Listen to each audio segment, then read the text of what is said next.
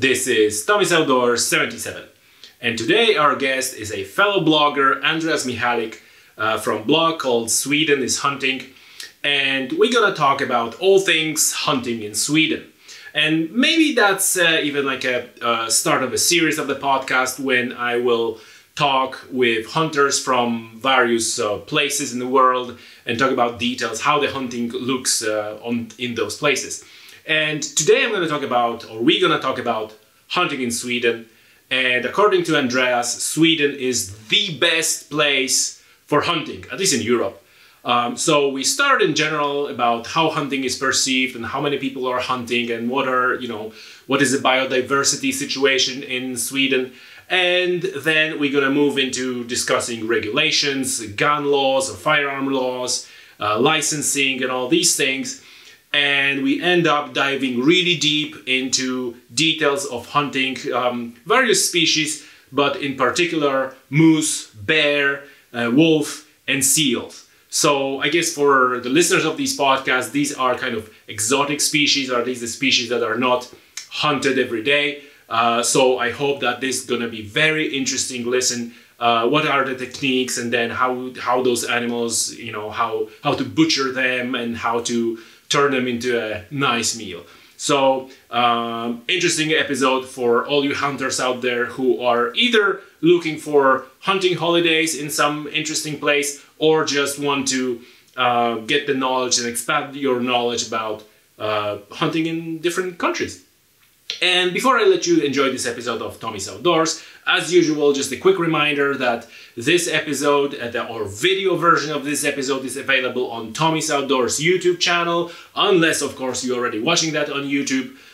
So if you don't, then go ahead and find Tommy's Outdoors YouTube channel on YouTube, of course, and subscribe. That's a great help to me, to my podcast and YouTube channel. And send it to your friends. Share with your friends who might be interested in all the environmentals and all the outdoor topics that we talk about in Tommy's Outdoors. And now, without any further ado, ladies and gentlemen, Andreas Michalik, and Sweden is Hunting.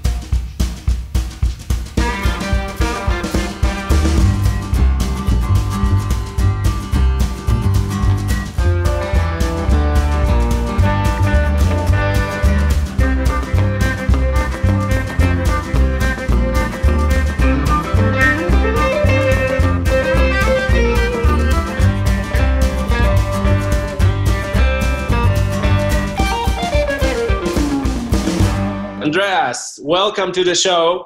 Thanks for doing this. Thanks for your time. Yes, thank you, Tommy. Listen, I was following your Instagram page, and it's called Sweden is Hunting. Yes. And you're kind of talking to people about hunting in Sweden and all the good things related to that. And because majority of my listeners are, either around Ireland and UK or United States, I think it will be very interesting to talk to you and figure out how hunting looks like in different parts of the world, in Sweden. And yes. Actually, that's what you do on your website, right? Yes, exactly. No, actually, the name Sweden is Hunting is actually a double meaning, because for me, Sweden is the land of hunting. It's a lot of hunting going on in Sweden, and the double meaning is also in week 36 and week 41 is the traditional moose season, and then Sweden is hunting. Gotcha. So even at work, when you try to book a meeting in week 36 in northern Sweden or week 41 in southern Sweden, then people will be like, no, I don't think so. And you see, this is interesting thing that you said, because couple of weeks ago, good few weeks ago, I was talking with David Scanlon, who is, I think he's the Secretary General of FACE, which is the European Organization for Hunting. And I was talking to him about perception of hunting and social acceptance of hunting, which is different in different parts of the world. And this is what he mentioned, that in the Scandinavian countries, the level of acceptance of hunting is very high. Yes, yes. There's pretty much every Swede has some relative who is hunting. Mm-hmm. So a lot of people have also moved. I mean, you have two big regions, that is Stockholm and Gothenburg. Mm-hmm. And people from the countryside, like I think in most of the countries, people are moving from the countryside to the metropolitan areas to find work and so on. So a lot of people from the northern parts, from the distant parts, from the rural parts, have moved to Stockholm, but they still have relatives out in the rural parts, which have hunting as a daily life. So everybody has some kind of contact to hunting. So I think in general it's a very positive attitude. Right, that's good. But do you see any, let's call them anti-hunting sentiments raising in the recent time, or is it? Yes. You have, of course, you have like in all the all countries that have a lot of metropolitan population. There you have people that we call them balcony biologists. That's a good one. Yeah, they know a lot about nature in theory, reading from the books and watching it in the city parks. And of course, especially in the metropolitan areas, you get a lot of anti-hunting and animal rights activism. And I mean, it's the classic ones. It's the Animal Liberation Front, and it's the what's it called? Human League? Human Society? No, what is it called? But is the classic ones, hunting saboteurs. Okay. So these are quite strong. They are based mainly in Gothenburg. They go around. If you look closely, it's a little bit of joke. They have rescued moose when there's no moose season and stuff. So and they're constantly asking for money and donations and so on. But yes, you have that. You have sometimes really some critical protests where this even might end up with some fighting. Oh. Especially around the big animals like lynx and wolf hunting. We have licenses on wolves. Depending on the population, that is a very infected discussion, and then that's often where the fight ignites. Yeah.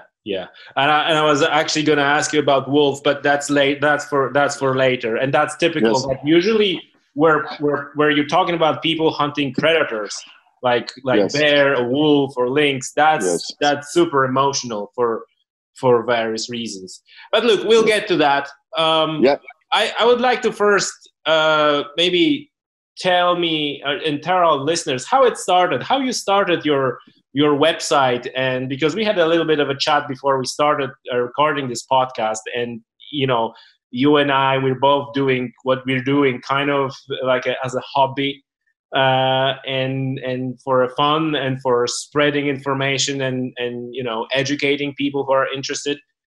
How did it start? How did you start hunting? That's a good story on your website, but I'd like to hear it from you. Yeah, actually, when I was a kid, I thought hunters were just stupid idiots going around shooting animals. So I was not very positive, but I have always been fishing. And when I was a kid, I actually had an animal nature conservation club. So we went and picked trash in the forest and so on. So I was always close to nature. But then when we moved to Sweden,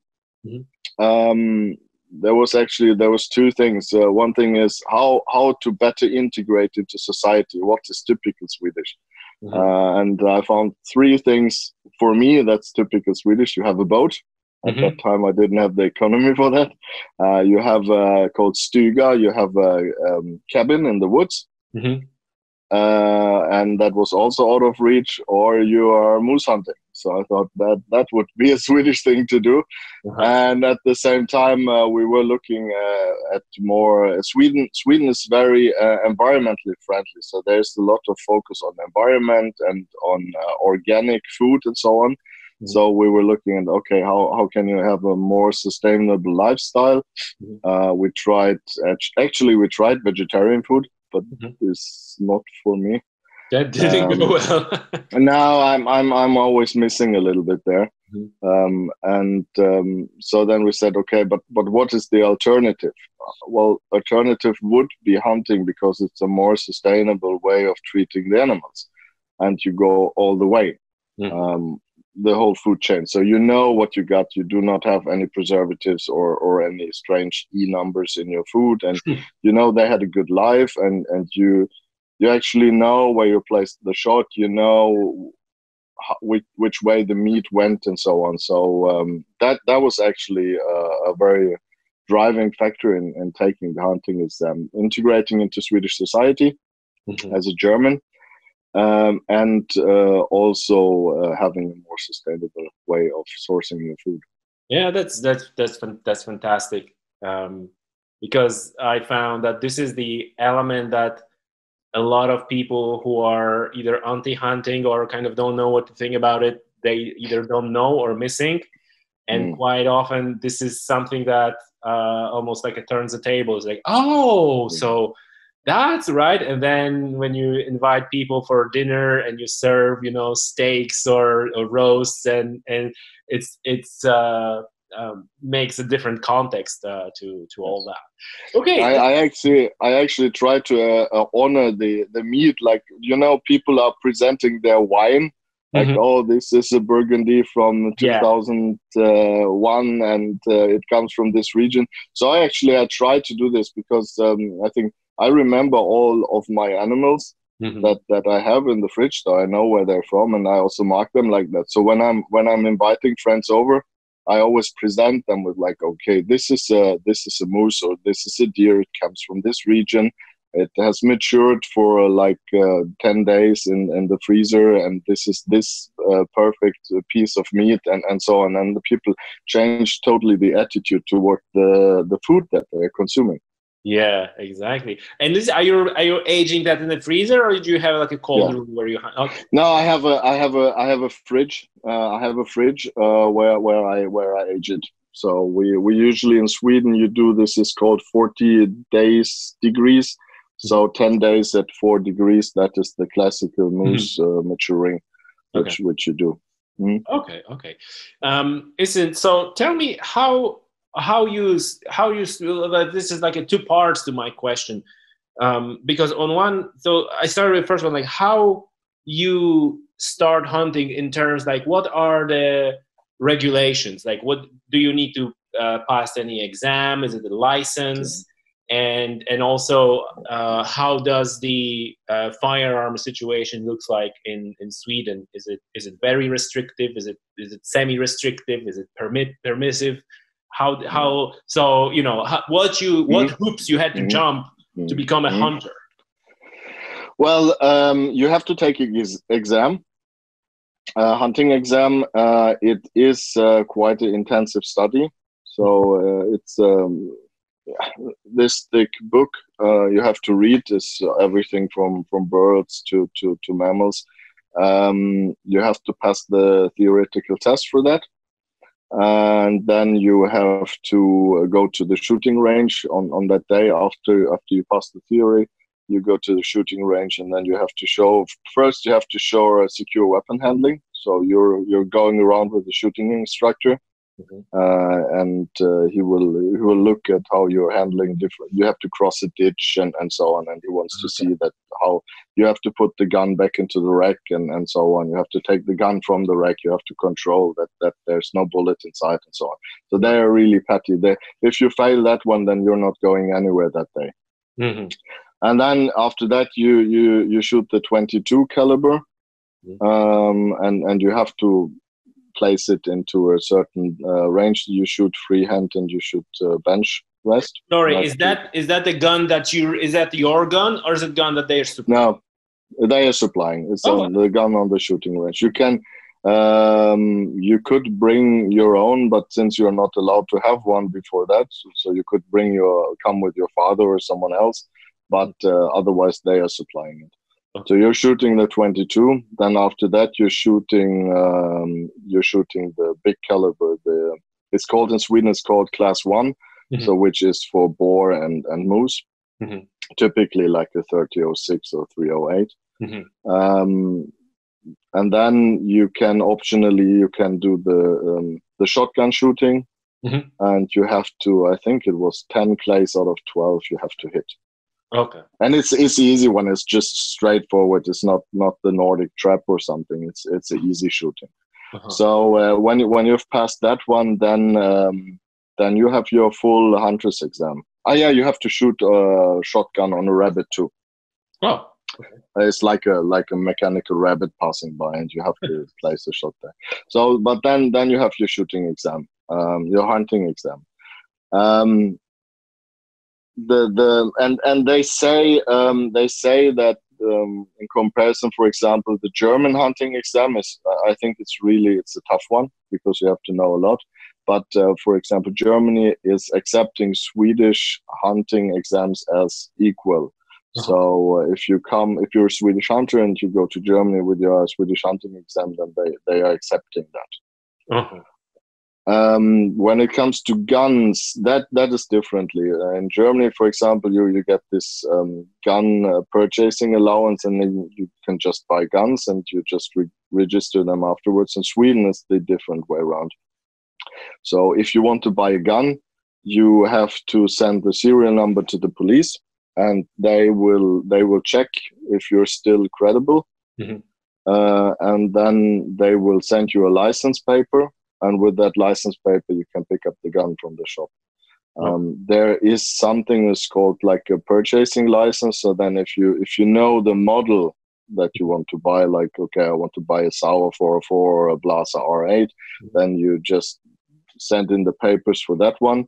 And then you get like a blanco purchasing license, and then the weapons dealer will send the information to the police afterwards, which serial number. But every license is registered to your personal number, which is like a national ID. So the police will know what guns you have at home. I think you are allowed to have a maximum of 6 guns, not more, unless you have a really good reason. Yeah. And there's no hand-fire weapons allowed. So you cannot have like a pistol or revolver unless you are trapping. You have to prove that you are trapping. Then you can have a 1-bullet revolver. Oh, gee. Yeah. So on the hand weapons, they are really, really tough. But other stuff like, for example, a suppressor, you need a license for that, but it's not a problem to get a suppressor. They changed that, I think, 2 or 3 years ago. Before it was not. Get a suppressor for 22 is harder because they still think you will do stupid stuff with it, because I mean it's like the sound is really nothing with the subsonic ammunition. So that's not really going so well. But on for the big gun 308 or so, getting suppressor is not a problem, but you have to register. But that's pretty much it. Right.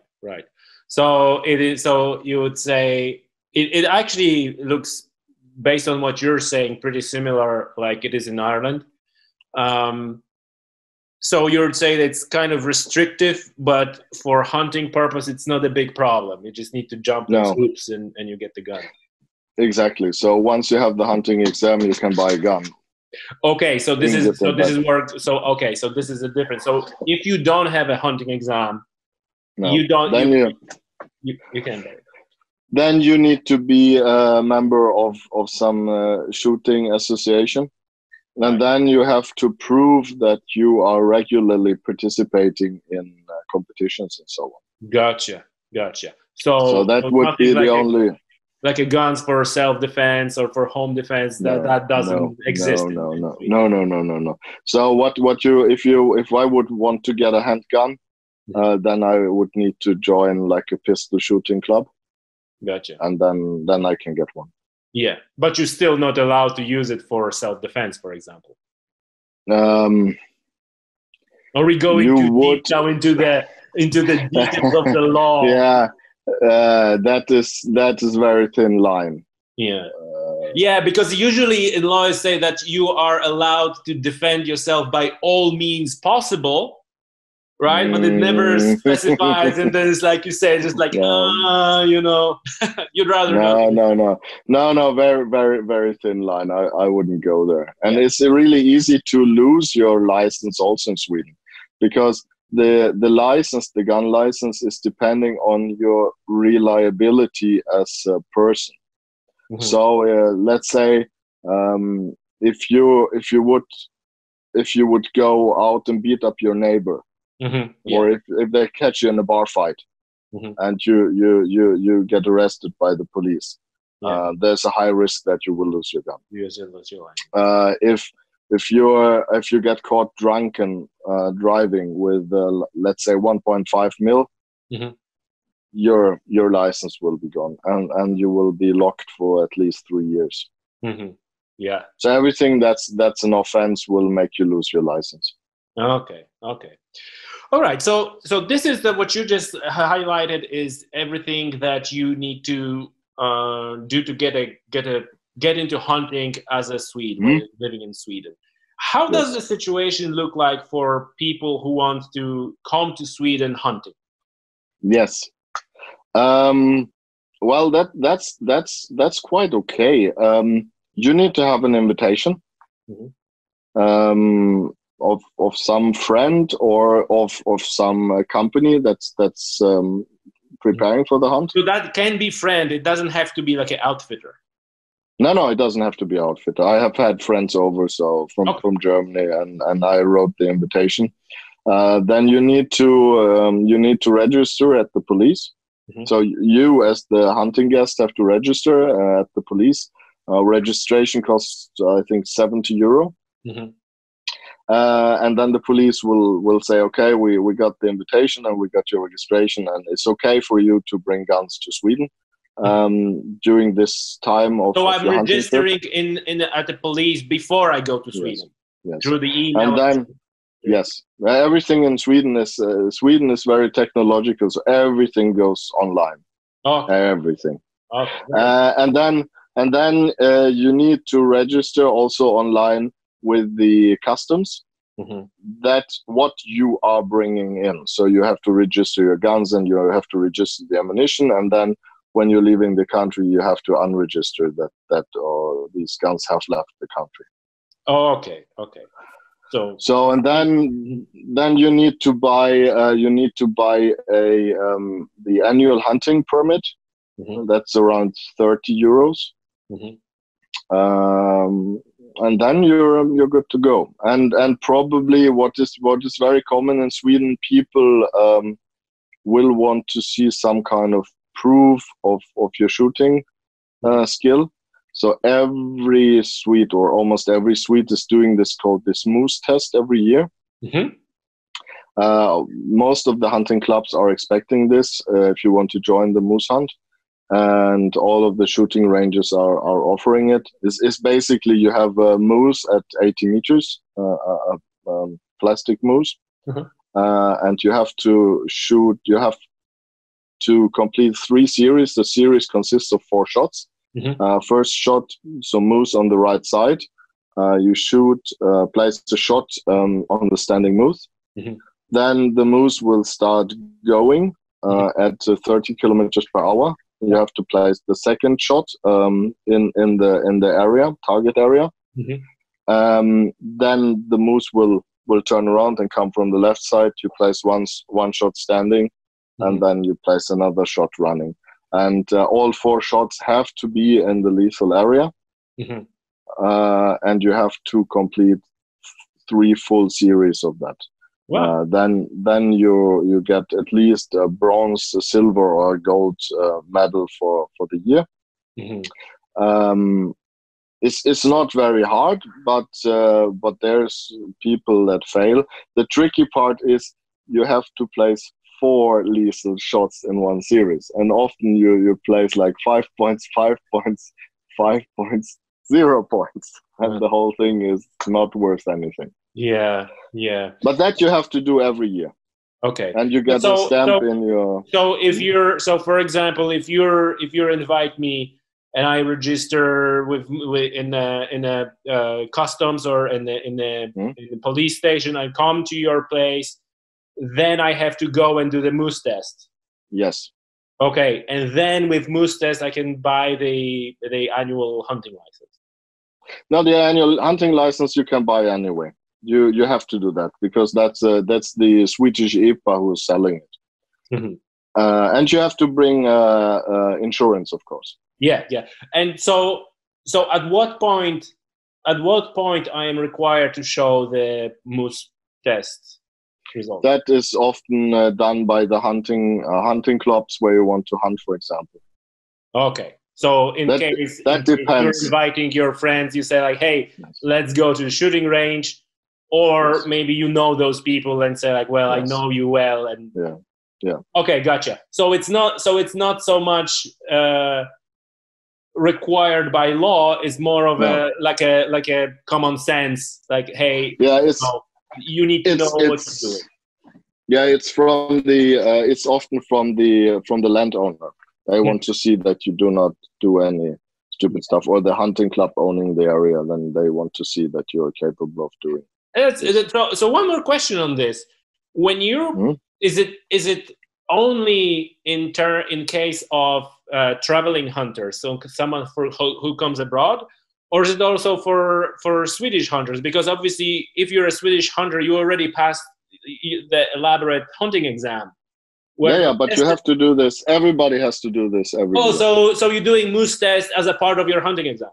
Yes. Okay. So when I go moose hunting in week 41, then our hunting leader, he would say like, okay, now I want to see this the annual card, and I want to see your moose test for this year.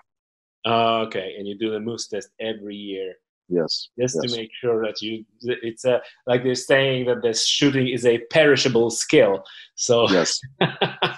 Yes, and I mean, at least it will maybe it takes you, if you're not a good trained person, and it will maybe take you 50 shots or so, and at least then you have done those 50 shots.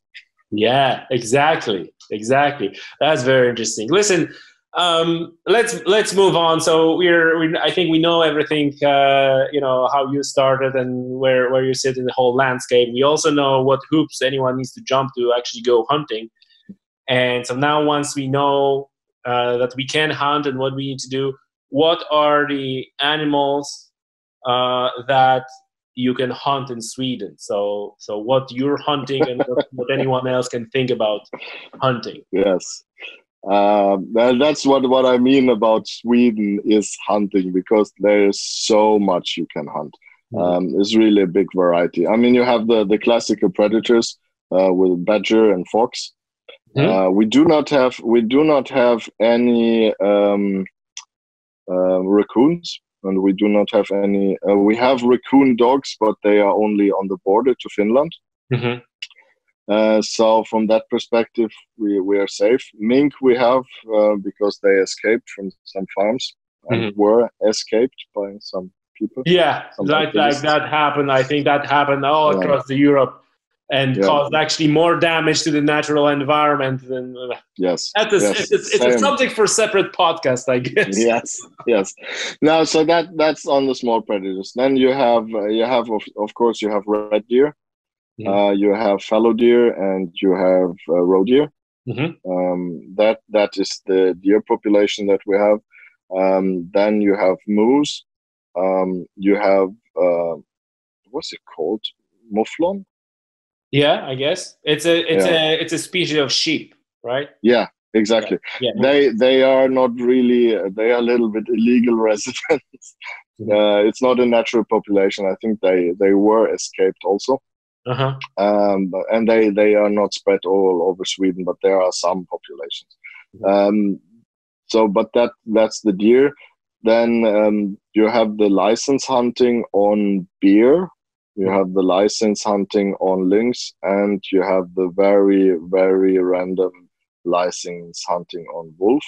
Mm-hmm. Right now, there's even license hunting on seal, and there in Norway, just over the border, you can even license hunt reindeer, but not in Sweden. In Sweden, all reindeer is cattle of the Sami people, so this would be shooting a cow. Okay. So that's not so appreciated. But in Norway, there's wild reindeer left. And then you have, of course, a lot of bird hunting. Mm-hmm. I think apart from the classical birds that everybody has, like crows and doves and so on, you have the capercaillie, Mm-hmm. black grouse, and the snow hens. Mm-hmm. I think it's called snow hens, which you can do during the fall and winter time. It's really, really great hunting. I especially enjoy capercaillie and grouse hunting because this is a very special Swedish thing. It's called toppfågeljakt, Mm-hmm. which means you are shooting the bird in the top of the tree. Right. My German hunting friends, they already get the horror in their eyes, like, you're shooting against the horizon. Yes. Like, but the bullet. Yeah, but you do that in northern Sweden, and the population is really, really low. Of course, you're always responsible for every bullet that you're shooting, but it's a classical thing. You in the winter time, when there's like 1 meter snow, mm-hmm. you go out with your cross-country skis, mm-hmm. And then you would scan when it's a very cold day, like 15, 20 minus, and sun and no wind, and they will go up into the treetops. Mm-hmm. and sunbath or eat some pine needles, mm-hmm. and then you would scout for them, and then you shooting distance is about 150 to 300 meters depending on your skill level. Wow. But that's really interesting because you would be out in the snow for like the whole day, 9 hours or so, and maybe you get some bird or you get no bird, but there's a lot of kilometers per bird, but it's really, really, really fun. You gotta be tough. Great experience. Tough. Yeah. I was gonna ask whether when you're shooting grouse, are you also hunting them with the dogs? So dogs they're flushing. Yeah. Okay. Yeah. The using a pointer, of course, is a classical thing. Then there's one specialty also for these birds is called it's the Finnish. What's it called in English? Spitz. It's a classical dog, and then that one runs around, flushes the birds, and then would stand beneath the tree and keep barking at them. Okay. So and then the bird would just look down on the dog and think, oh, what are you barking at? And then you can approach because you have know where the dog is standing, because it's standing right beneath the bird, and then you can shoot it in the tree. Yeah, because it's focusing on the dog. Like a squirrel dog. Can you hunt squirrels? No, they had a discussion to open it up again, but no. Okay. There was one of the biggest. Squirrels or the gray squirrels? Yeah, red. It was one of the biggest exports of Sweden centuries ago. Right. So and. Obviously, there are open seasons for those animals that are varied. Yes. Okay. Can you give us idea like what is the best time? So when you're buying, maybe this is a different question. When you're buying a annual hunting license, is that license specify what animals are you allowed to hunt, or is it like a general license and then it's up to you to know your seasons and hunt what you can in a given season? Yes. Yes, the hunting license, since it's only from the IPA, so it's like a conservation fee. This does not say anything about what, when, and where. When you have free animals and you have licensed animals. Licensed animals is moose, is bear, lynx, and wolf, and of course seal right now. And then you have more like free animals. For the deer, this might be agreed in the there's some hunting communities and they decide how many deers there should be available for the different hunting clubs in the area. So they decide on that. A roe deer is and wild boar, that is up to you. Okay, so are they open like a whole year round? No, you have a season. You can look that up online. Normally, everything is closed between April and in August it starts again. All animals, birds, and so on. Seal right now is open all year long. Wild boar is also open all year long, but you're not allowed to shoot a sow with the small with piglets. Okay, so this is so there are like two parts of that. So number one, you have a season when you're allowed to shoot or not, but then you're also allocated a number of animals within the season that you can take. Yes. Oh. It's like a tag. So your hunting club would get like tags. Depending on we do for moose, for example, we do we calculate the shit piles. Yes. So this is also very special. You go a square in the forest, and there's certain measurement points where you would go, and then in a diameter, I think of around 5 meters radius, you would count how many moose piles are lying there, and then you report that, and from that the agency is calculating how many moose are in the areas. Okay. And depending on that and observations from the hunt, then they calculate what is the actual moose population, and then you will get your license tags according to the available population in the area. Okay. And so the license, so the sort of the agency, I guess it's a governmental agency that takes care of the environment. They're deciding about the allowance in the given area, and then they're giving that to the hunting clubs, or can you apply as an individual to the agency for the tags? Not for moose. For moose, you need to have you have to have hectares of land to hunt on. So this is often it's addressed by hectares or how big it is. Often the hunting areas are made up from one big area, and the big area is called ERSO. It's like a moose. How to say moose? They are taking care of them. Yeah, they are taking care of the moose population and the administration, moose administration area, and they would get, like, let's say they get 120 moose.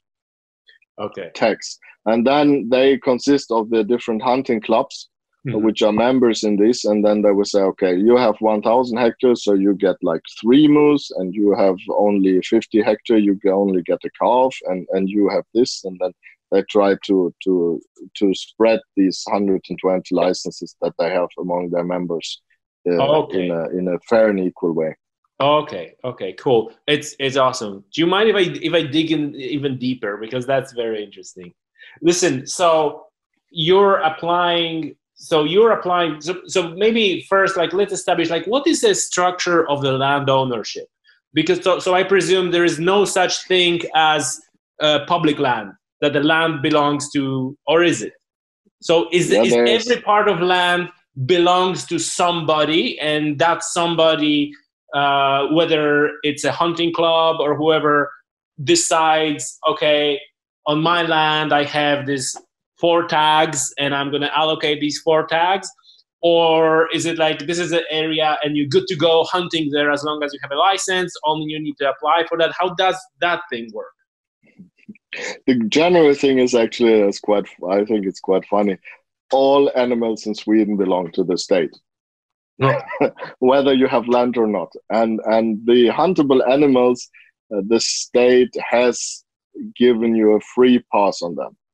but basically all animals belong to the state. So if it's protected, if you would like run over with a car a otter or a eagle or something, then you have to hand it in because it belongs to the state. Oh, so everything belongs to the state. Okay. But then they have given these allowances, and the owner structure is you have free land, state-owned land. This is the Swedish Highlands mostly. And you're good to go. You're allowed to go there, hunt, and do whatever you want. Camp. Yeah, you can. You need to buy a ticket. But this is like free land, but you still need to buy a ticket so that there's some control of who is hunting. Okay. For example, right now for the seal hunting, you have this also this free water, open water within Swedish territorial water, which is not owned by anybody. It's very complicated, but even there you could hunt. And there you do not have to pay anything. Okay. Then you have, of course, you have the different landowners. Okay. One big landowner is, of course, the Swedish church. Okay. Then you have the forest companies. There's plenty of them. So the forest owners. The Swedish church owns a lot of land, of course. Then you have the different landowners, forest owners. Smaller companies, bigger companies. There's private forest owners. There's privately owned forest. There is company-owned forests. Then you have the big paper producers in Sweden, of course, like Stora Enso and Holmen and Billerud-Korsnäs, SCA. And they own forests in Sweden, or they buy from forest owners. So so that's pretty much the owner structure: privately owned, company owned, church owned, state owned. Okay. The rules apply for whatever the ownership is, and the nice thing is, for example, with the forest companies like SCA, you can buy like a day card. So for example, when we are hunting birds in the north, then we just buy a day ticket for 25 euros online. Okay. And you can in a certain area you can hunt birds how you want. So I presume that those moose management areas, they're not the same as a structure of ownership. So No. would that be true to say that if on any given moose, and we're focusing on moose now, if in any moose management areas you have 10 tags, those 10 tags need, like, who distributes them? Because that area is like I presume like part of them is owned by a church, part of them is owned by state, part of them is owned by private. So now who is who gets the tags? Who distributes the tags? Actually, it's like this. If you, let's say, if you take your county, just as an example, it's not cut like that, and you have 10 hunting areas. These hunting areas are smaller hunting clubs, because you cannot hunt moose alone, or it's very hard. And these hunting clubs, they are owning the forest, or they are renting the forest from the church or from the companies or whatever. But these 10 hunting clubs, they are in this moose organization for this county. Independent of who owns the ground. Okay. So everything is very much grouped into clubs. You have the small hunting club, which my hunting club, for example, for moose hunting consists of about 16 people. Okay. We are in this moose management club. This is you need to be in there, because otherwise you cannot administer the tags. So I think, I'm not sure, there's maybe 8 or 10 hunting clubs in this moose management association for that area, and that moose management association gets the tags, and then they distribute it in between the clubs, and every club sends a member into the moose association club, and then it's like every club they have a speaker of the club, and they have a secretary of the club structure. So it's elected. Pretty much, so it's not that somebody is just giving somebody extra tags and somebody does not get any tags. Okay. Yeah. Well, this is obviously my next question. If you have 16 people in your hunting club and you're getting 10 tags or 6 or 3, then it's up to the club internally whether you're gonna figure it out based on who does more push-ups, or whether you do the raffle, or whether you do whatever. No, I mean, I think this is Sweden is a little bit different in terms of hunting culture to, at least from my perspective, to Germany, where hunting is maybe, it has been the farmer, the landowner. It has been a little bit more tradition and a little bit more high up. In Sweden, it's like, shit, the freezer is empty. We need to get some food. Yeah. Let's go into a forest and shoot a deer. I like shoot a moose. I like that. So there's not so much. It's not so high up nose. It's just people going out in the forest to shoot something together, so that they will have something on the table. You do not have these fine traditions like in Germany or in Czechoslovakia, where you have this trumpet blowing before and after and all that.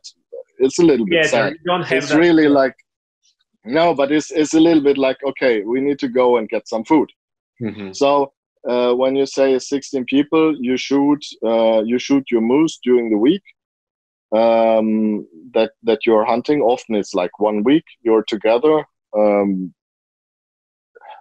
with maybe a caravan or something in the forest. You're sitting around the fire in the evening, or maybe you have a cabin in the forest which you share together.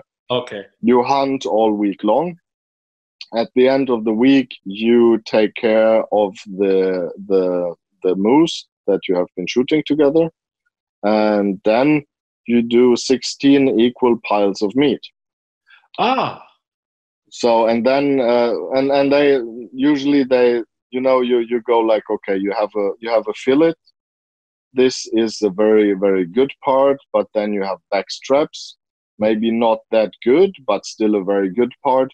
So one fillet and the double-sized backstrap is equal. So then you would make 16 piles where you weight in the meat on what is equal, what is equivalent to each other, and then you put number tags on it, and then you just draw your number tag from the pot, and then you will find what you get. Oh, okay. Gotcha. So it's pretty much communal affair. Yes. It's not like you go and you shoot the moose and now you have a moose. It's the whole club goes in. Okay, in that way. So I presume that you guys need to be in contact over the phone or some other way to not shoot too many. Because if you allow, like, now I'm making that up, but I'm just imagining that if you're allowed 3 moose or 5 moose and you have 16 blokes in the woods, and someone shoots the moose, it needs to say, "Hey, I already got one," so you not shoot too many. Is that how? No, we do have radio contact. We have walkie-talkies, which is quite standard in Sweden. Normally, it depends. As in northern Sweden, you normally go out and you get your seat somewhere out in the forest, and sometimes you sit there for the whole week without seeing anybody.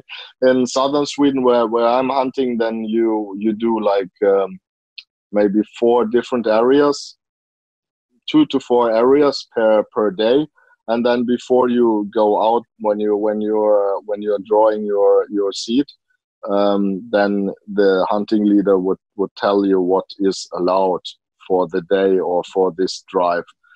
So you will know what you're allowed to shoot and what's left on the license.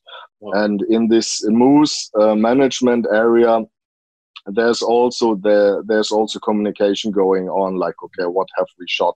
Because what you're aiming for with moose population is that you shoot equally, which means you should shoot one bull, one cow, two calves. Okay. That would be an equal management. Okay, gotcha. Well, I like it. That's interesting, and I like it's a way. What if someone is listening to that and really want to go hunting in Sweden? What time of the year would you recommend as the best to plan hunting trip to Sweden? Week 41 onwards. Week 41 onwards. Because then everything is open. Okay. Very good. Good. Listen, so I want to specifically ask you about hunting 3 animals, and you don't have bear, right? In Sweden. Yeah, we have. Is it? Can you hunt bear? Yes. Oh, it's really? Licensed. It's licensed, so you can hunt bear as well. Wow. Yes. Okay. So I think we covered pretty much hunting moose. Is there anything left on the moose hunting that we haven't spoken, but it's worth talking about? The trophy is the shooters. Okay. And I think like in every country, the organs are the shooters. So the heart is the shooters, the liver and everything that is belonging to the shooter. Okay. And the very classical thing is you would take the heart and warm smoke it, and you would bring it to the next hunt as the snack. Oh, in between. Oh, that's nice. So smoked moose heart is the classical hunting thing. But what you mentioned, it pays to actually shoot the animal because you get to keep the antlers, you get to keep the trophy, and you have liver and all that. Okay. Yes. Cool. So we know how moose hunting looks like. Now, so since I asked about bear, tell me about bear hunting. Is it brown? It's brown bear, right? Yeah, it's brown bear. It's European brown bear. Yes. They are much smaller than the grizzly in Canada. I don't know because my daughter asked me, "Daddy, when are you going bear hunting?" And I said, "Like, I don't think I'm man enough for that." Okay. Now it's really a tough hunt. A lot of specialized people that are doing this bear hunting. They have special trained dogs. You're hunting with dogs. Yes. Sorry, I forgot to mention that maybe. But in general, we can maybe talk about that after the bear. But we have a lot of dog hunting. But so bear hunting mainly in the northern parts. They also go on licenses. It's similarly managed. So, but there you're reporting directly to the country. County, sorry. And when the tags are done, the tags are done. This is more like a live reporting. You have 1 hour to report with beer, and then when it's over, it's over.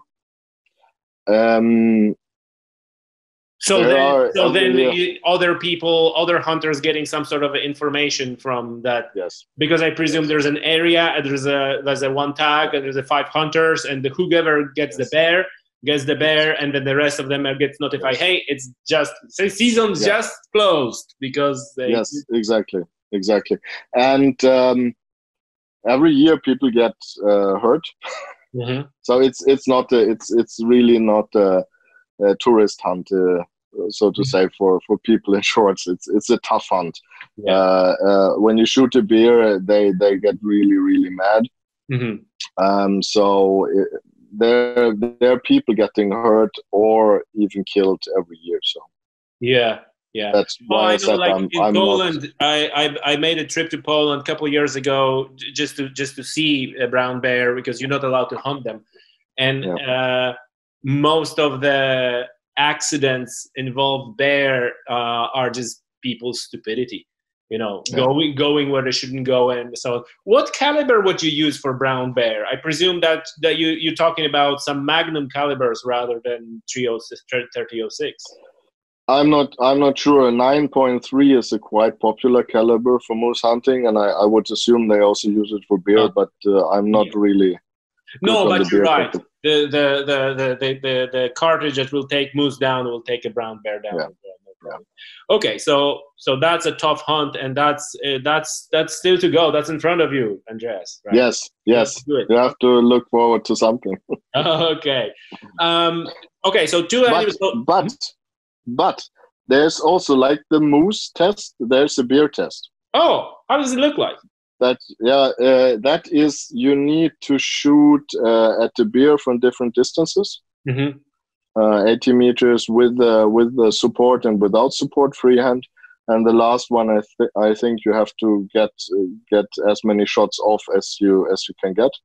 But this is like the moose test. If you want to go beer hunting, you should have done this beer test. And the problem is when you have in this little last test, the beer the beer is facing you, and then the heart is like this only. So the critical area is this size, and this is the only to teach you also. If you do not get the lethal shot off at the distance from the side, you have a problem. Yeah, well, that makes sense. So you can actually try to stop the charging bear. Yes. Cool. That's, like one thing that comes to me is like that. Surely the level of training, the level of skill is pretty decent because of all those tests. So you don't have blokes who are struggling to do 4-inch group from 100 meters prone position because they wouldn't pass any of these tests and they have no place in the woods. That's good. No, that's good. Okay, I let you choose because I want to ask you about hunting two other animals. That's seal and wolf. So which one would you go first? Wolf is very easy. Okay. I haven't done it. And that is for two reasons actually. One reason is that it's very limited licenses. Yeah. The second one is it's really pain in the back because people are getting mad like crazy. Just to give you an idea about it, there you have this traffic. So people who are looking up the traffic accidents, hunters who go out to find the injured animals in the middle of the night to relieve them of their pain. There was a wolf that was run over by a car, went into the woods. Police called the respective hunter. The hunter shot the wolf because he was badly damaged. Weeks later, animal activists burned up his car, smashed his windows, painted his garage door. So everything that is connected to wolf hunting is really, really infected. If I would do it, I would not talk about it because it's just for me it's just painting a target on your back. So wolf is really infected, really, really infected. That's sad. I read an article about a controversy surrounding wolf hunting in Sweden and how scientific research is misused to issue tags, and then obviously I presume it's highly political as well because obviously farmers want all the wolf gone, and then I am pretty sure that politicians are also listening to those farming lobbyists who want wolf gone, and so I presume it's a mess on all aspects of it, starting with number of license, issuing a license, and then people who are actually gonna use the license and all that. Yes, and the problem is every time there's a license issued for wolf and for lynx, not so much for beer, strangely, but then the animal activist groups or the environmentalist groups, they go to court and they get a temporary hold on that hunting. And then it goes to the court, and it goes on and on and on, and then hunting season is over. Yeah. So is this every year? And the infection is with the wolves is they made some scientific fact study, said we need 150 wolves to have it survivable in Sweden. Then the lawmaker said, okay, let's make it 300 to be on the safe side. So 300 it is. They collected, hunter groups collected samples of the excrements and sent it for DNA analysis. According to that, it's more than 400 different DNA profiles in the excrements found. So you do not have 300, you have 400. But still the discussion is on if there should be licensed hunting or not. I heard that they are if the law says incredibly inbred, that the population is not diverse genetically, and there were discussions about bringing wolves from other countries, from Russia or something, to being more genetically diverse and so on. Yeah, they make a lot of fuss about genetically important wolves, so they get a special treatment. If they end up in the wrong area, then they will be then they will be caught and brought back to the original area. There is wolves appearing sometimes from out of nowhere. So you wonder where they come from, but there's somebody with a trailer. Yeah. But you cannot prove that. So, but sometimes there's strange things happening. So, but it's a totally infected, highly political and highly temperament. Yeah. Cooking area is it's a problem. Yeah. So one way Emotions. or another, we're not gonna see on your Instagram you with the wolf anytime soon. No, not happening. Not happening.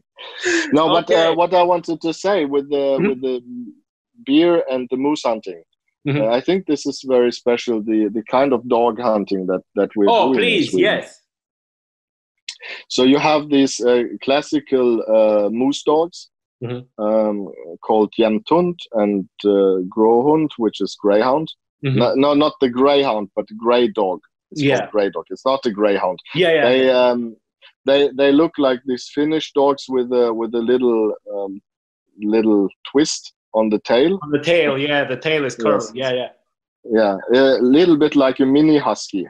They look a little bit like a mini husky, and they are really, really good for moose hunting. And this comes also from the old times, because when you do not have electronic devices, you would send the dog off. The dog would go, and when it finds a moose, then it would stand in front of the moose and bark, like woo, woo, woo, very regularly.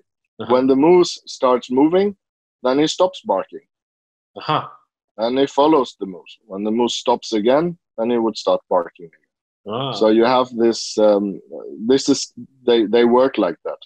Right. It's like a retriever wanting to carry around stuff. They want to stand in front of the moose and they want to shout at him. Right. So these are classically used for moose hunting and also for bear hunting. Right. And then you just follow the sound of your dog. Now of course you have a Garmin and you know where your dog is.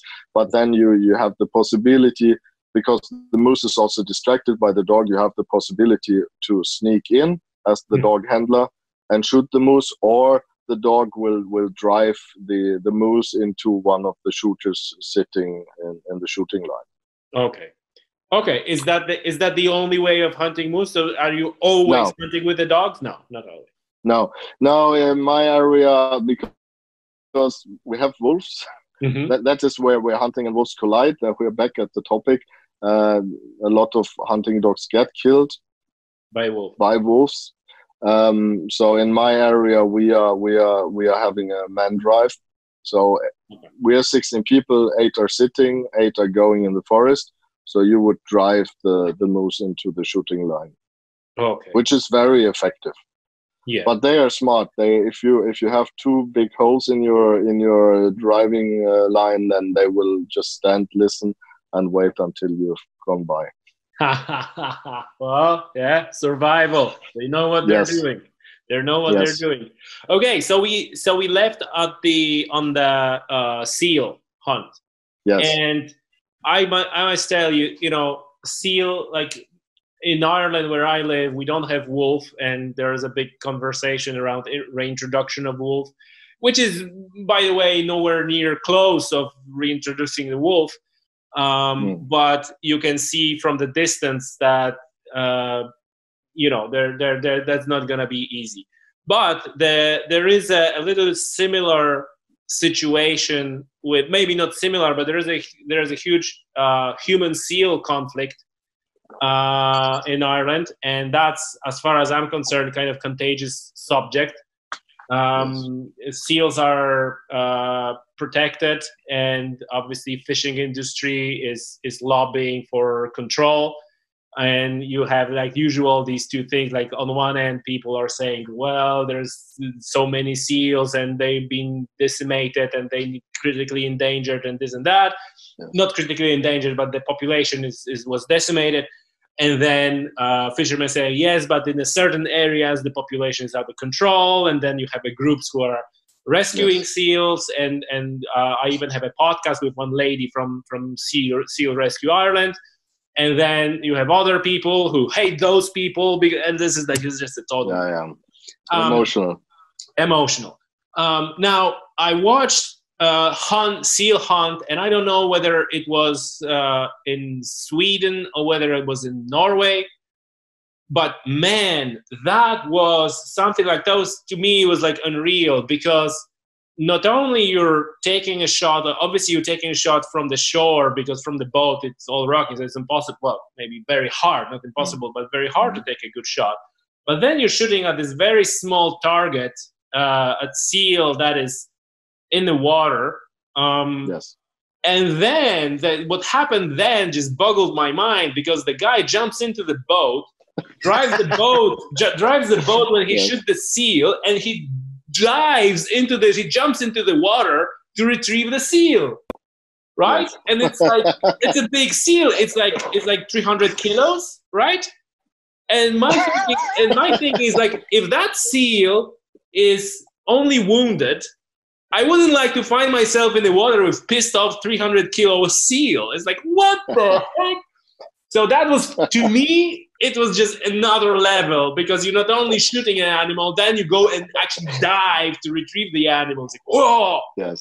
So please tell me, is this the way you hunt seals? Is that like special hardcore way of hunting seal, what I just described? How does that work? Oh boy. Where shall I start? You're not completely wrong. But seal hunting is different. In every aspect. It's the strangest, most beautiful hunt I've ever done. Okay. Background is seal hunting was not allowed in Sweden.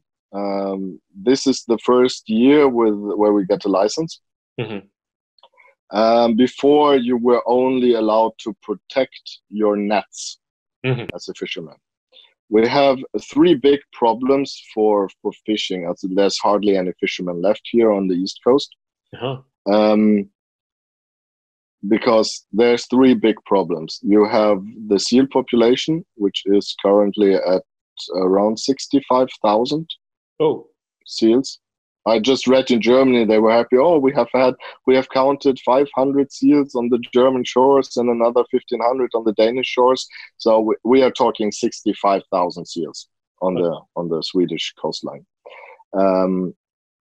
Then you have the cormorant, which is a terrible fish killer. They are, and there's big flocks of them at 200, 300 individuals. They are nesting on colonies with this guano. It looks like a desert. It's dead. It looks like Chernobyl. It's dead.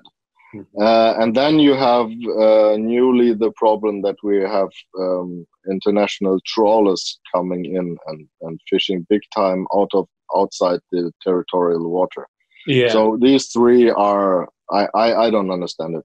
These three are really, really killing killing the population. So the industrial fishing for Swedish fishermen is just this in comparison.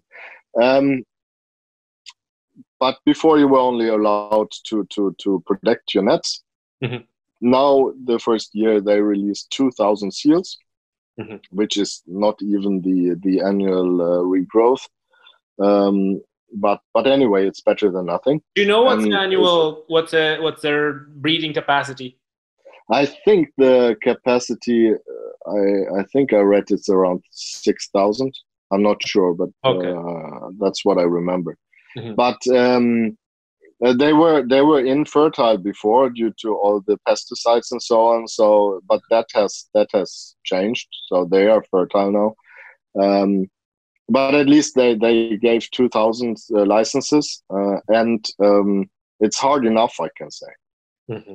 Seal hunting is quite difficult, as you explained. Now we have this that this is only currently allowed for in my region for residents of Stockholm area.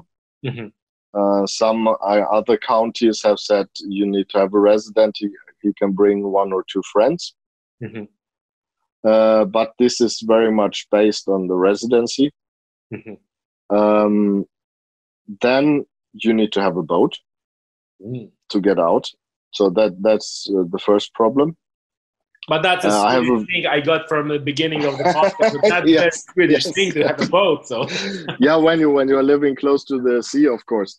No, but I only have a small boat, so once the sea gets rough, it's not so easy to get out. Then of course in rough sea it's also not so easy to shoot a seal. So then you need somewhere where you are allowed to hunt. That's where it gets tricky again. So you need to know somebody that owns land, or you need to find this public-owned land. And there's not a map available showing you, okay, you can sit on this rock and that rock, and you can do this and that.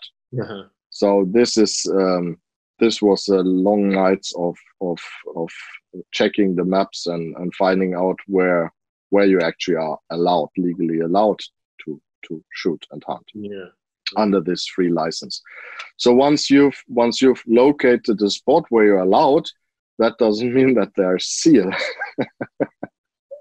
So that's the second problem. So if you have a friend that's a fisherman and he has the rights and everything, then it's quite easy. And he knows where the buggers are. But otherwise, finding the right spot and the legal spot is a little bit of a hassle. We managed to find that. So friend of mine and I, we went out. We got to this little rock.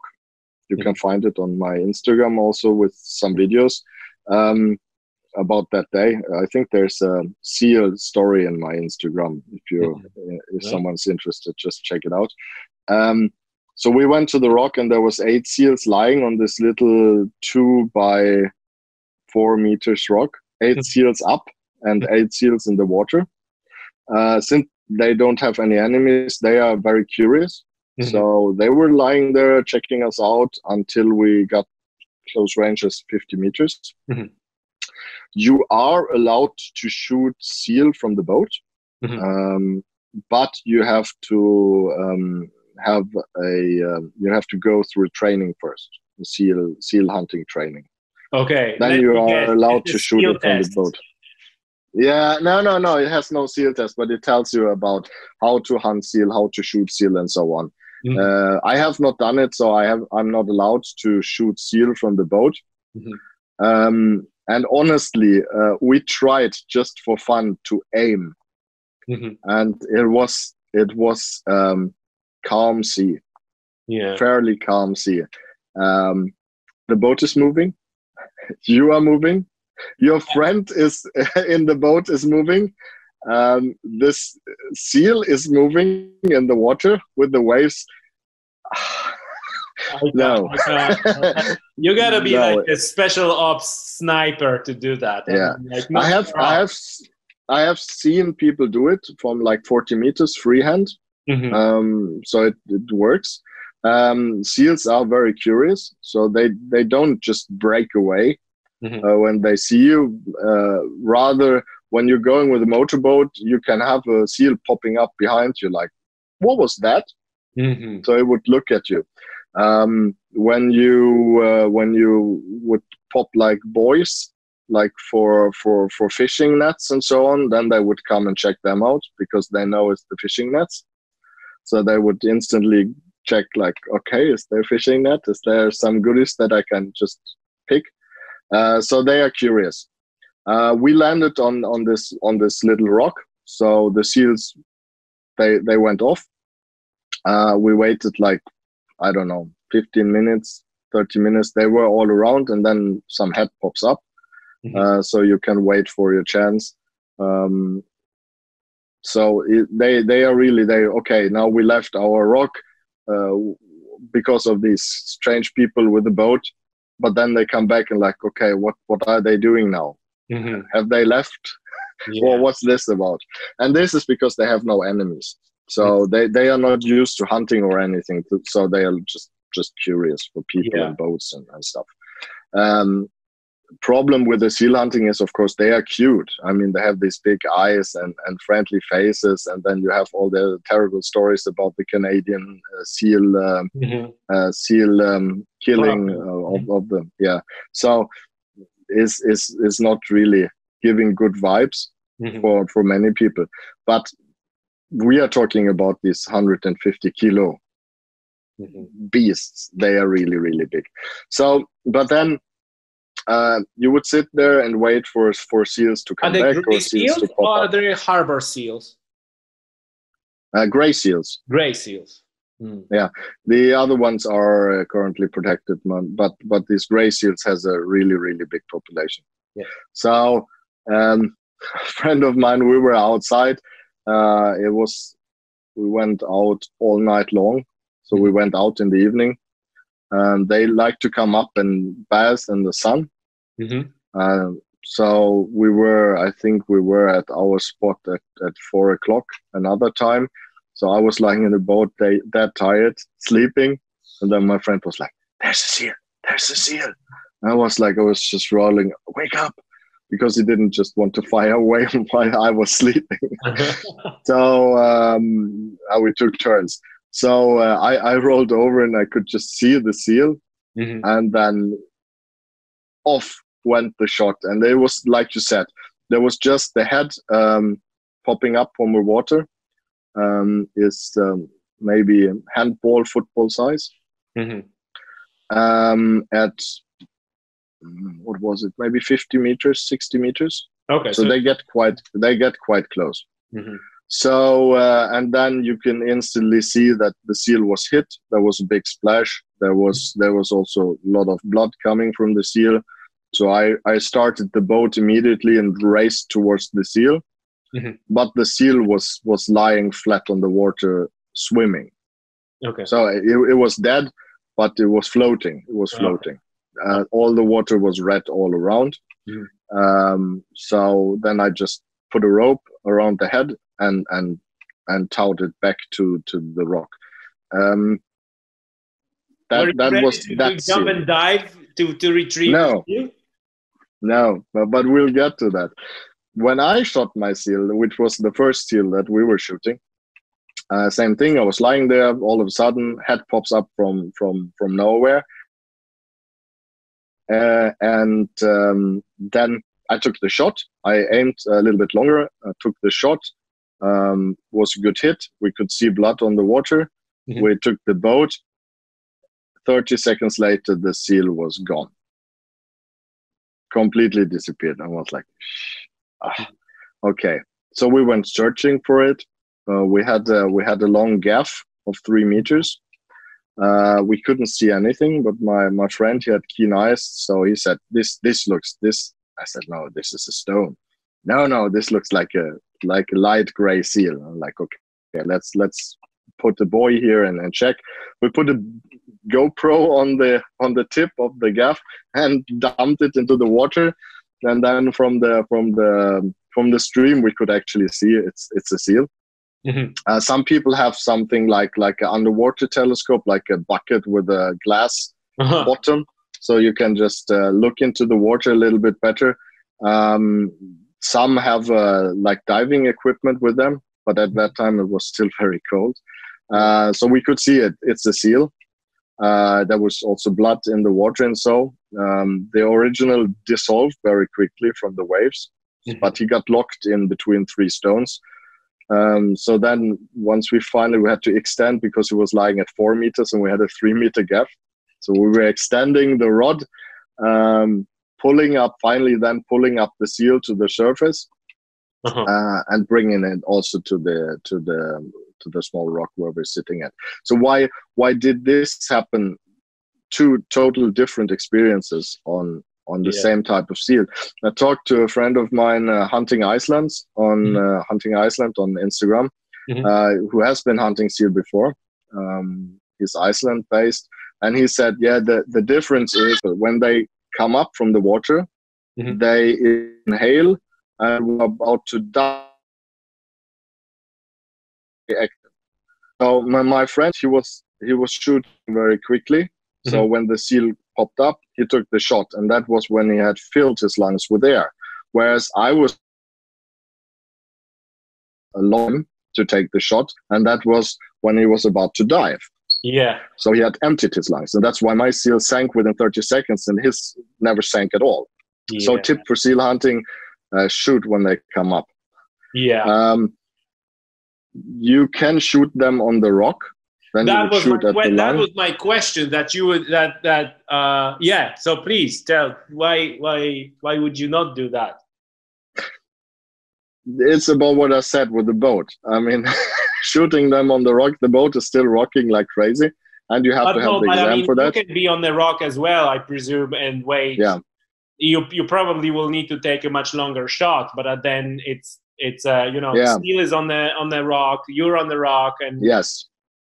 But that's what I said with the available hunting areas. You have to find a spot where you have 3 rocks or 2 rocks in a shooting distance. I did that the other weekend with a friend, and he got to his rock, and there was a seal lying 150 meters away on the next rock, so he could take the shot rock to rock. Yeah. And that's totally fine. That's of course the best thing. Then you can shoot into the lung, and then everything is okay. Otherwise, you shoot neck or head, which is a little bit sad for the trophy, because there's not much left. You kind of going ahead, and you're answering my question, because that was my question. That if you're shooting to the head, then obviously you're gonna damage the skull. So yes. Yeah, my friend took a shot on the head, on the seal head, and there's just the upper jaw and under jaw. That's all that's left. And the teeth are still impressive, but there's not much left to show. I was lucky because when mine was diving, he lifted up the head. Yeah. So I was shooting right in between the jaws, and it went out in the atlas at the back of the head. So I just have a very little fragment of atlas bone missing, but all the rest of the skull is completely intact. It looks like a small beer skull. Yeah, yeah. They are predators. Yeah. Listen, tell me, when you're cutting seal up, how different is it to cutting up a deer? Because that's again something that I watched a video out of curiosity. Like, okay, once you have the seal, it's still mammal, it still have all the body cavities and all that, but the way that guy on the video was dressing that seal was completely different. He was like cutting the hide into kind of like a circle, and then like, tell me, how different is that? Like everything with seal hunting, a total different sport. It's total different, right? Now, you have, so the anatomy is completely different. I mean, you have these little T-Rex arms. There's not much, so you do not have any bigger shoulders or front legs, and in the back you do not have any legs at all either. Yeah. So you normally would make a round cut around the head, You make a round cut around the tail. You make a round cut around the elbows, and then you would make a cut along the belly, and then you would start skinning. Okay. And skinning is, if you have ever shot a really, really fat wild sow, a really fat one in winter, like with really, really lot of fat, take that times 2 or 3. Okay. Because it is like 15 centimeters of pure fat. So and finding where you are in that fat when skinning is incredibly difficult. Is that fat edible? Are you using that fat for lard, or are you rendering for oil? Like, what you do with that fat? Yes, you can use it. The traditional way, what I heard, is that once you shot the seal, you take a piece of the fat and eat it. It does not taste anything. I did it. It's like when you have like a entrecote steak, where you have this big fat piece in the middle. Yeah. If you after grilling it, if you eat that, it's like chewing gum, oily chewing gum, not tasting anything. It's a little bit like that seal fat. But you can use the oil the fishermen did that in former times. They would cook it to 137 degrees, cook out the oil, and then you can use it like oil paint to paint your house or paint your cabin. Right. So that's what they did in the past. You could also use it to impregnate leather and so on. So. But I didn't. It has a little bit fishy smell. But a friend told me, like, it's when you bring it to 137, the fishy smell is supposed to disappear. I have not succeeded with that yet, but you can use it to paint like stuff in the garden or so. Also wooden stuff. It's really good preservative, preservative oil. But of course, it's a lot of work. Yeah. But then the skin, of course, is very really, really nice. It's very fluffy and really, really nice. So you would keep that. If the skull is intact, you keep that. And then, of course, you can eat the meat. And that's also is just one gigantic backstrap.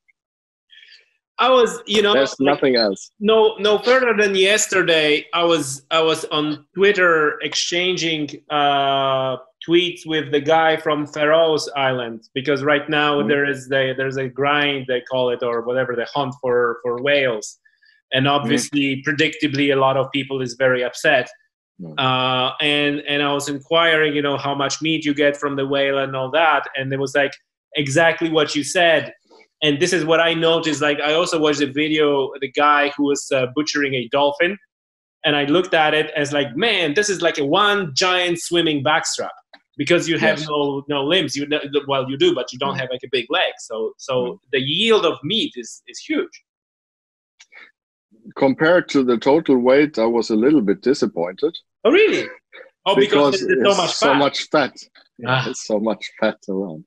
So I'm not sure how much meat we got out of. Mine was around 80 to 100 kilos in total.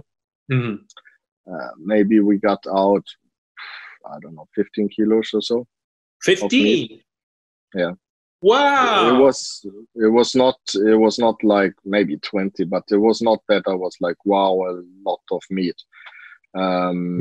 There's a really, really lot of fat on it, and the skin is also very, very heavy.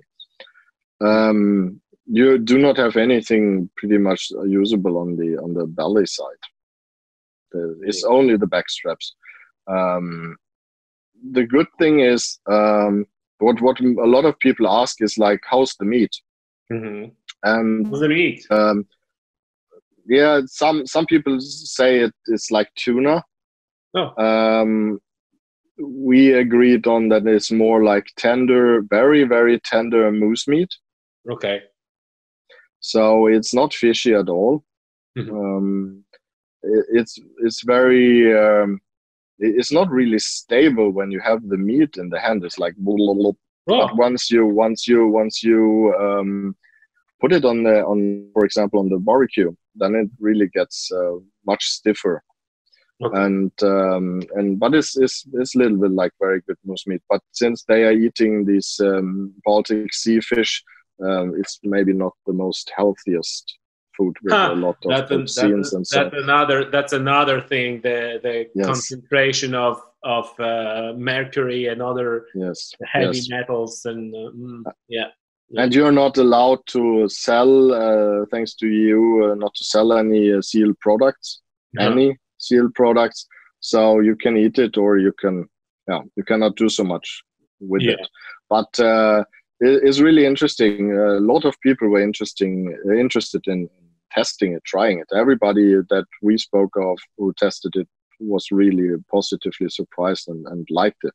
Yeah. So it's not bad meat. You know, like if it tastes like a tender moose, then I take it. Yeah. You know, that doesn't sound bad at all. That doesn't sound bad. No, but it's a lot of work. I think when we were skinning that seal, my friend's seal, which was around 150 kilos maybe, that took us 1.5 hours. It's really and it's really oily. So when you cut in the fat, then the oil is dripping from the knife and is dripping from the cut, and it's really messy. It's hard. I can only imagine. Listen, Andreas, I don't know how you for time, but we spend a lot of time talking, much more than I anticipated. I want to ask you really. I actually have 2 questions, but I'm going to start with a more important one. How would you compare or describe the situation of a natural environment and biodiversity in Sweden? Because that's another subject that, you know, we're talking about biodiversity loss, about shrinking population of all animals, and you know, situation in Ireland is quite frankly desperate because there's hardly anything left. And so, you know, when I hear from you where you have wolf and bear and lynx and moose and 3 species of deer and seal and all the birds, and it's like, wow, it's like, it's great, right? But I'm comparing that to the baseline that I have, where we have like 3 species of deers, 2 of them are imported. Right, plus foxes, and that's pretty much it. The rest is the cattle. So, but from your perspective and your, you know, years being there and hunting and talking with other people, how does the natural environment and biodiversity situation looks in Sweden? That's a tough one. I think in general it's good. You have a lot of variety, like I explained, a lot of animals which are red listed in other countries, which are huntable in Sweden, since they have a stable population. So I think from that perspective is good.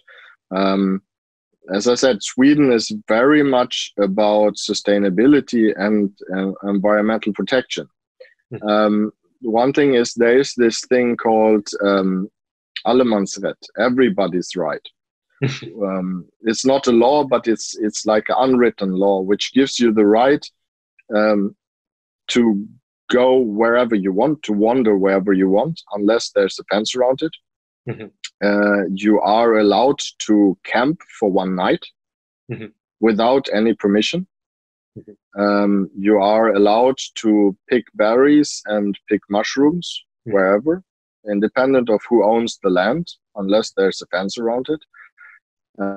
But you are, by this right, obliged to leave everything as you found it.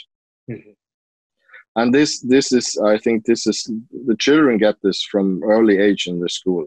This is your right, but this is also what you have to do to keep this right.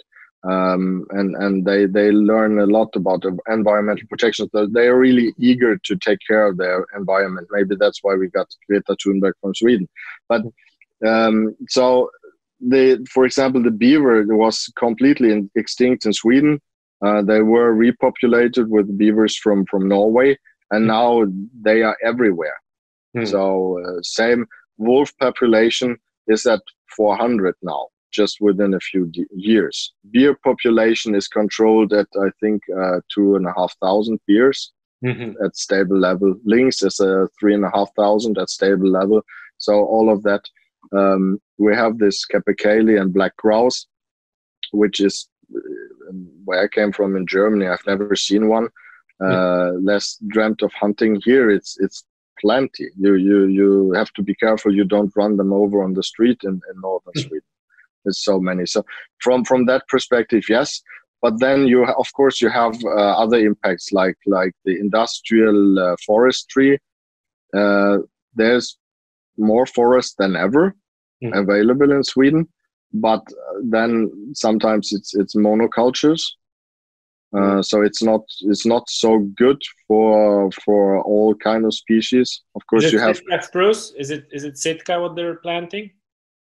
They have now is pine, a lot of pine for the paper industry and for the wood industry. You of course you have problems with the smaller birds like what's it called, fasan, the meadow birds, all the small birds that are living in the meadows and agricultural landscapes. There you always have a little bit problem. There's too many predators, so that's a problem. You have the eider ducks, which they're suffering from something, so the numbers are going down, but nobody knows really why, from what I've understood. So of course you have some problems, but in general, I think the population is good, and there's a big variety. Right. That's what I'm getting from your discussion with you. Listen, Andreas, thanks so much for that. I really appreciate it. I learned a lot, and I'm sure that our listeners also learned a lot. Is there anything that you would like to finish off for our listeners, any closing thoughts? I think Sweden is the perfect country for hunting. I'm very much convinced. It's a great country. If you have the chance, you should go and visit Sweden, with or without a gun. It's worth it either way. If you have a chance, make a trip to the archipelago, the Stockholm archipelago. That's a total different experience. And of course, don't forget to say hi and give me a follow on Instagram at Sweden is Hunting. All right, exactly. So Sweden is Hunting on Instagram, and you also have a website, swedenishunting.com. Right. So everybody, please go and follow Andreas. Andreas, thank you very much. It was a pleasure to talk to you, and hopefully we'll do it again. Thank you, Tommy. Thanks. Bye-bye.